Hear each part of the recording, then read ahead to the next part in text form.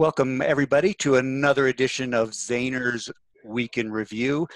With me, as always, my colleague in the Chicago office, Peter Thomas. Hello, everybody. It's always good to be back, and good to see you, Peter. And I see you have your Chinese New Year garb on. Absolutely, the Year of the Rat Yes. begins this evening, and I have two adopted kids from China, so Lunar New Year is a big deal in my household. There's a Right. big performance tonight at my children's school, and this is my attire. It's the only time of year I get to wear it. And I can say, welcome, Sensei. So, Pete, what do you know?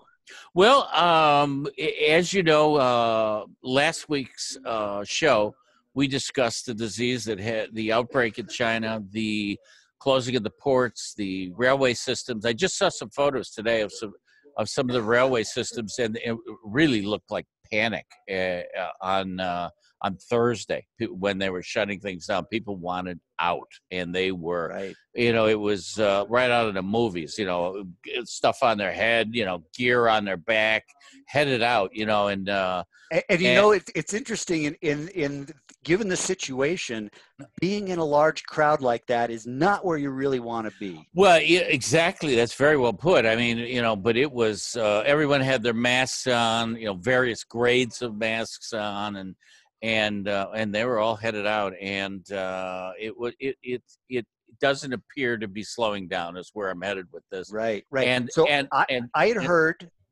that the gentleman who was sort of in charge of the SARS epidemic a number of years ago, right, thought that the virus might have entered through the eye. Now that's in which case the masks aren't going to do a heck of a lot of good. Well, that's total. I read it in a report. Generally speaking, a virus, the virus is, they feel it's coming from consumption of bats in a certain area, and it's a waterborne. So if you sneeze or cough, you will convey it. So if you can get someone sneezes or coughs, you get droplets in the eye to go through the membrane, through the tear duct in. Obviously, you can inhale it, and it can come in through your mouth. Those are the three entry points. And I listened to someone from WHO, World Health Organization, last night, and he was kind of breaking that down. That was kind of the summation I got. And for our viewers, I always refer to Pete as the most interesting man in the world because he did go to med school, if I recall correctly, correct? For a short time, yeah, I did. As my bedside manner wasn't quite what it should have been. Stop complaining. Right. Take this pill, you'll get better. But all right. Yeah. Let's not get too far off course. Oh, no, but let's review that Wuhan has essentially been locked down. That is true. Wuhan has a population of 11 million people, which is small. Which is sort of a small, quaint Chinese village, almost. Little hamlet. Yeah, right. Exactly. Right. Yeah. It is one of the fourth busiest rail hubs in China. It's on the new Silk Road. Right. So, and this is all happening in what is frequently referred to as the biggest human migration in the world, where 300 million Chinese get on the rail system and on planes and so forth to travel to their family homes. In this case, typically from the major cities on the East Coast to the family homes in the West. A lot of those routes pass through Wuhan, and they've been shut down. There's nothing in and nothing out of Wuhan. And one of the things that you and I talked about during the week is the possible impact on freight traffic. Yes. Through China. So not just within China, but Wuhan has any number of trains passing through that go all the way to Europe along the new Silk Road. And the new expanse going up into Russia. So, not only does it impact the EU, it impacts all of the northern reaches, and it's part of, to go to your point, the new expanse of the bullet trains, which has been just unbelievable. All of those trains leaving from points of there, which move gold and silver, by the way, aren't moving. Right. Yeah. So we saw commodities get hit pretty hard this week. Copper in particular has retraced a pretty big chunk Oh yeah. of the trade deal inspired rally. So it's been more than a third of that rally has been retraced at this point. Yep. Other commodities hit as well. But what do you see happening in the gold market as a result of all this? Well, I think what we saw, and we'll start with the precious metals very quickly. We saw the metals drifting because of the lack of participation in the Chinese New Year. They felt a lot of people weren't going to be attending.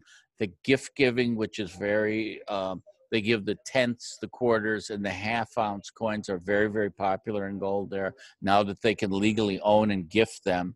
And a lot of people saw a pullback from that, and the gold prices got hit pretty hard, and silver as well. And so then today we saw what I feel, Peter, was kind of people saw the dip. They came in and bought some product for gifting later. Also, we got a little bit of a flight to quality, I think, as well. A little bit of nervousness as to the yuan or to the renminbi or whatever happened, whatever you're trading at that point in China. So we saw some support come in. We also saw some numbers come in with regards to manufacturing in America that were a little negative. So subsequently, we saw another rally in the gold. So we had two things pushing it up today. Right, right. And my sense was that we're seeing a little bit of a push and a pull from the coronavirus threat, in that kind of initially it was viewed as a deflationary event. And again, that's sort of reflected in the commodity hit. Right. It's important to remember that gold is a component in just about every commodity fund and ETF. And so if you're dumping commodities as a result of this, you're also dumping gold.